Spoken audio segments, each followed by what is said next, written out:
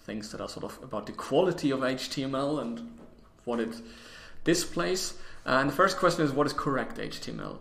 One of the nice things with HTML, but it's actually a bit problematic, is that browsers, modern browsers, are really, really good at displaying incorrect HTML, at displaying even pure garbage. They do that in a very nice way. So, for example, you have learned that a paragraph should have a paragraph end tag. If we just add another p tag in the beginning and we just forget about the end tag, it will still display it properly somehow. We can do the nesting wrong. We can, for example, do a paragraph and then it contains a b tag, and that means that first the b tag should be closed, then the p. If we reverse it, the chance is that the browser still displays it very well. So oftentimes, and I had lots of discussions previously with students about their assignments, I get complaints that the website looks exactly as we want it to look, but still it's not full points, it's not perfect. And the reason is, in many, many cases, that it's incorrect HTML. Now, we are not just being picky about incorrect HTML because we want to be, but the problem is if you use bad style or if you write HTML that is not correct, it might lead to errors in cases that you are not aware of. One of them is simply that you might look at it with a different browser or a different browser version, and suddenly it looks different than it does on your machine. So it could be that you simply break the website for some people and you're not aware of it. The other thing is, once we use CSS and once we use JavaScript, we want to automatically process the HTML. We want to add layout, we want to maybe change the look of the website when a button is pressed or when the user does something. Or finally, maybe an automated tool like a search engine is looking at your code. So they somehow parse your HTML code, and then if it's incorrect, this might lead to errors.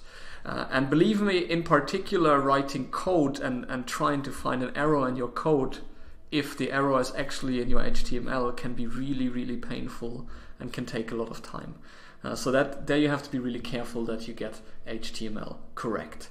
And therefore, there are style guides, how to basically give advice what to do and how to write good code.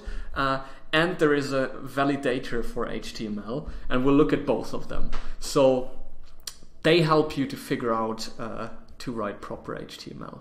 And the style guide is a nice start, so you can look at that. It's the reference number 3 here. So if we just open that, you'll get some advice on how to code. So for example, something we'll get to in a second, but usually a recommendation is to use a syntax that is close to the XHTML standard, the writing code, but we'll get more there later. Then you should use the correct document type, because if you use a different one, then maybe the browser interprets it wrongly. And things like that. So these are basically recommendations that make your code more readable. Close all HTML tags.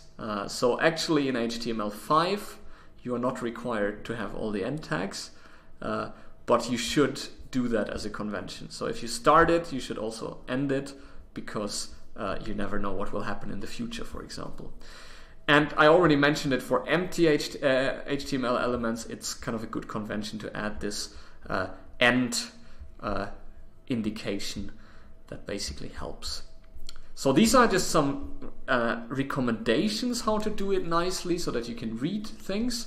But then you have the validator. So that's reference number 4 here. And the validator checks against the standard. So you can send in a URI, or you can upload a file, or you can even just paste HTML code, and it checks whether it's correct or whether you're actually violating some recommendations. And you can of course look at the standard and you can try to figure out what are all the things that I have to do, but the best way here is simply learning by doing. So you could, for example, let's take the basic one. You could just take this HTML code, paste it in here and do check, and then it will display you all the problems. So here we only have one warning. It says, well, maybe you want to add a language attribute so that it's clear which language we're using. And why we want to do that, we can get to later.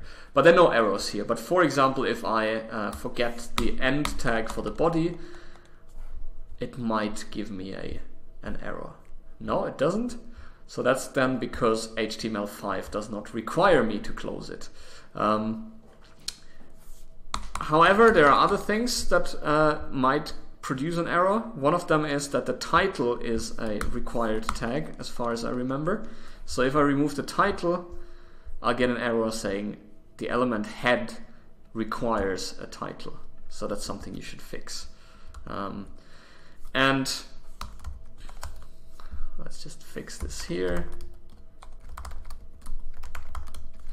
So now it's validating again, and this will also find problems such as the nesting. So if I, for example, do the paragraph, I do some text, then I use a B tag, and then I end my paragraph, and then I add my B tag, it should hopefully complain.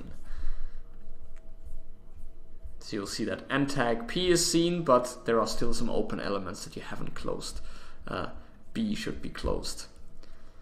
So this is one of those cases where the validator can help you. And in this course, we are extremely picky that your code is free of errors. So whenever you submit something, you should make sure that it validates without errors. Warnings are fine for us. And we do this, as discussed, because this is really relevant in practice, and it's generally a good practice to do that. So you should always make sure that your code validates correctly. So make sure to check that. Now we talk about XHTML. As you have seen, there was the recommendation in the style guide to use XHTML syntax conventions. And XHTML is an older standard, which is basically HTML in XML format. That's a different markup language. XHTML is stricter, so it is basically putting a lot of requirements on you. And it's understood by all browsers. The good thing is it can be parsed by XML parsers, so there are lots of tools, lots of libraries that can process XML automatically, so that works. And you can also validate it in the validator, so that's also possible. XHTML is slightly different. It basically, the first tag is not the doc type, but instead you have this XML tag, which is required because otherwise it's not valid XML. Then the doc type itself, I showed this in the beginning, it has this rather cryptic definition, but that basically defines use the XHTML1 transitional standard. And then finally the HTML tag has this additional XML namespace tag. So that's correct XHTML, but then there are a number of additional restrictions. One of them is XHTML is case sensitive. So there is a difference whether you write a ref like this or like this. So it wants you to use lowercase, whereas in regular HTML you can just do that however you want. It doesn't matter. XHTML requires you to end the empty tags, so it's not okay to just do like this. And you have to have the end tag. So as we discussed, HTML5 is fine with this. XHTML is not. You have to have all end tags. Attribute values need to be in quotes. Again, this is something that HTML5 does not care about, so this is perfectly fine. This is XHTML. And finally, the nesting has to be correct, even though, as we have just seen, that also is the case in HTML5 to some extent. And now, as I've discussed in the style guide, the recommendation is to use these syntax guides. So even though you don't require all of this in HTML5, it's good practice to follow that because it makes things more readable. Good, but you can see that in the validator you can also validate XHTML. Easiest is maybe if we go to the file upload, because there you can explicitly select. You can say that we want is to be XML1, XHTML1. And now if I select a file, all the files I have are HTML5, so they should actually cause problems. in the validation. So you see, if we check this, 7 errors, and a lot of that has to do with, for example, the XML namespace attribute that I've discussed is not there. I'm using an attribute that doesn't exist. I don't know why this is the case. Yeah, it's probably in XHTML. So there are lots of things. I haven't closed my empty tags and so on. So you see that XHTML is much more strict than HTML5. If I use HTML5 here, there should not be any errors. Yeah, sorry. I have to upload it again. You see, now there's only one warning. So whether or not your HTML is correct depends also on the version that you're using. XHTML, pure XHTML is really not used so much because HTML5 really has more features, is nicer, and XHTML has basically disappeared, so not many people are using it. The reason I show you is really the recommendation we have just seen in the style guide. Most people use the syntax recommendations of XHTML as a recommendation. And this is really to avoid errors like you do with coding conventions in other programming languages. Good. HTML5 is, as I discussed initially, it's a living standard. It has somehow, at some point, it has moved away from the fixed standards and was developed by a different group. That's really not so important. The important thing is that really it's the standard that is used nowadays. What they did is they removed some old elements, and that's mainly stuff that was in HTML for layouting. So in the very beginning, there were lots of tags that were used for layouting. For example, you had a tag called center to centralize text. And the argument is to say that center or layouting is not a concern of HTML. You should use CSS for that, so they removed this kind of stuff. And then they added a number of other features. So for example, you have the SVG tag to display vector graphics. You can define that. You have additional tags to display media like video or audio. And there are some kind of other features like drag and drop. So they added some new stuff. If you want all the details on that, you will have to look it up in the first 2 literature references. There is quite some detail on that. The other thing that is really, really important are so-called semantic elements. So HTML5 introduced certain elements that in a regular browser they don't show in any different way, but they have a special meaning. So it's similar to a div. They don't really have any style, they don't have any layout, but they have a meaning to it. And that's, for example, the article tag. And if you put text within the article tag, it simply means that this is somehow an article. If you put something in main, it means, well, this is the main part of the website. If you put something in nav, it's the navigation part of the website. So what this does is it just gives a meaning to your content. Otherwise, if you have a P tag, a paragraph, it's impossible to tell whether this is a detail, whether it's a header, whether it's a main part. So you only know that it's a paragraph. You don't know what the meaning is of it. And that's changed with these semantic elements. And the big question here is, of course, why would you do that? Because you can also just use divs, right? You could just use a div, and you can, if you want to say that it's a header, you could give it a class name, for example. So the question is why? And the main answer to that is accessibility. And this is a concept that many people sadly don't care about, but it's getting more and more increasingly important. One of the things we had in the very beginning is that there are different needs in the World Wide Web. I showed you the statistics on internet use, and there, for example, we saw that in Iceland you have 96% using the internet, in Africa it's 21%. So internet access is, of course, one of the things. The other obvious things you might have are that people are using different devices. I'm using a laptop here, you can use your smartphone, you have different operating systems, you have different browsers, and so on. we don't think about it much, but we obviously have different internet speeds. If you go to areas where there is not much network coverage, or if you go to countries that are not as developed, you might have internet speeds that are really, really slow.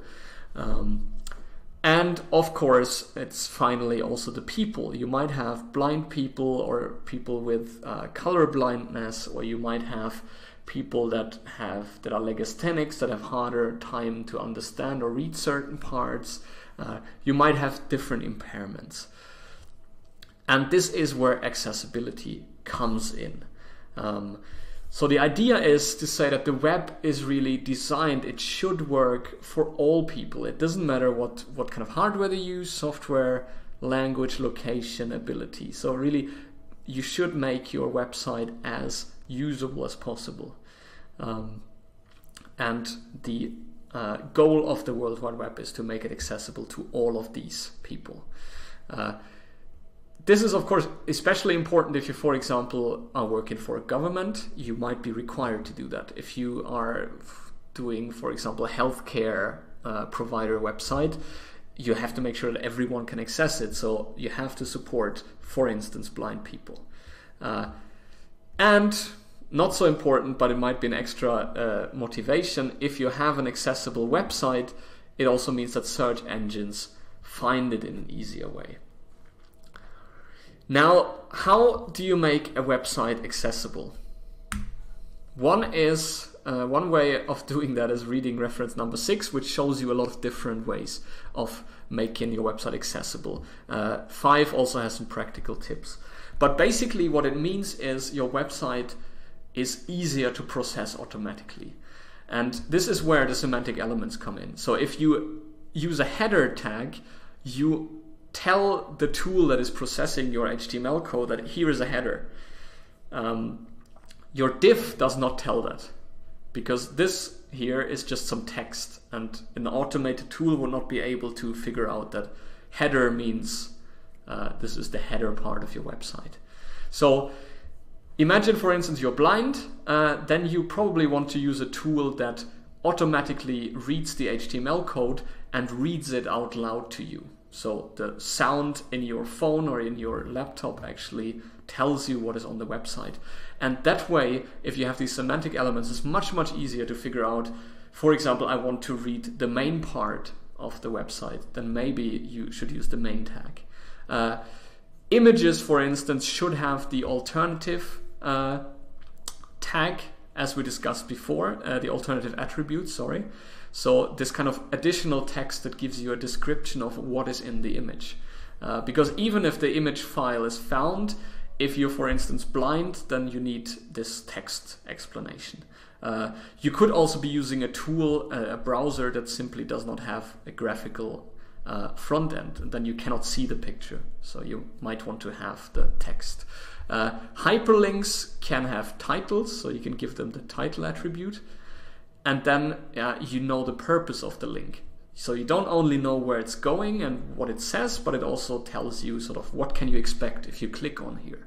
So again, if you have a tool that reads your website, it can tell the user, follow this link to get more information on cats. Meta tags we have seen, so they give you additional information on the website. For example, the keywords. And again, this is something for automated processing.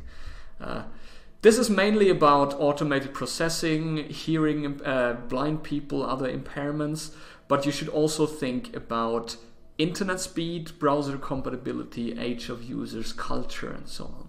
So internet speed, for example, tells you maybe you should not use super high resolution pictures for everything, because then in some regions people will simply not be able to use your website, it's too slow. Or you should not use any features that you know only work in a certain browser. In the first lecture we have seen the example of this one design website that was made compatible only for a certain amount of browsers. That's really bad practice. And then we have more soft issues that have to do with the content or what you put in there. So age of users is often, it's of course not always, but it's often related with more difficulties to work with electronic resources, for instance. So maybe there's a way of making it easier for them to understand it. For example, it doesn't require lots of technological knowledge or skill. There might also be cultural issues. So this is something to think about, but it's more on the content level, not how to write the code. But this is really, really important. Last year we had a guest lecture on accessibility, among others, and they showed a tool called Google Lighthouse, which is an automated tool that looks at your website and it tells you essentially how good it is in terms of quality. So it doesn't care about how beautiful it is, how it displays, whether it has errors in the HTML, but it shows at performance, how quick is it. So that's, for example, the internet speed. It shows specifically, it looks at accessibility. Are you using all the alternative tags? Are you using semantic elements? It looks, for example, at search engine optimization and so on. So this is, if you have Chrome, you can test this. And it's increasingly popular to also look at these things, because it's not only important that your website works and that it has the right information, but it should also be accessible and performant. So this is very important. But of course, many times this is an afterthought, because it's very easy to make a website work and you mainly want to have your content, and then maybe you don't think about all of this. So do not forget about that. It's an essential and increasingly important part of web development. Okay, to summarize these lectures, HTML is a markup language that uses so-called tags to produce hypertext, text with links. And of course, nowadays we have a lot of other things, pictures, videos, structure, essentially. There are lots of different HTML versions around, and usually browsers support all of them, but they might look slightly different in different browsers. And you have to make sure that you declare your version correctly, and you make sure it's valid.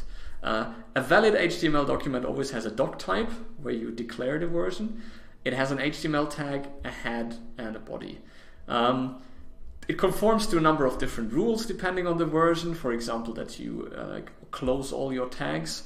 But in general, it's very easy to produce HTML that is displayed in the browser. The question is it actually valid? And this is something you can check, for example, with the W3C validator. HTML elements and tags carry a meaning, so they have semantics, and that's really important because the layout can be changed. So you can, for example, we discussed the headers earlier where you have H1 to H6. The important thing is that H1 is more important than H2. How they look, I can change, and I can change that very easily, for example, using CSS. So the important thing about HTML elements is what they mean, not how they display.